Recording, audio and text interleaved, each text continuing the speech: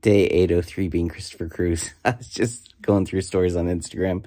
Just uploaded the last video how I opened Instagram and the first post I saw was about fasting.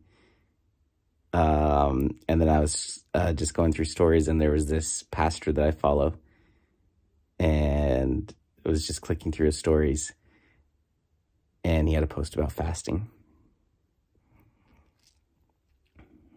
I've never seen him post anything about fasting. It's just like, all right.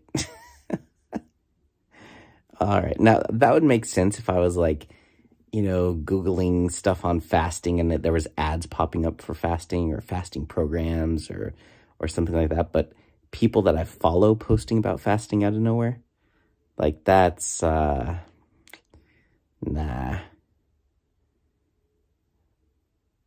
All right.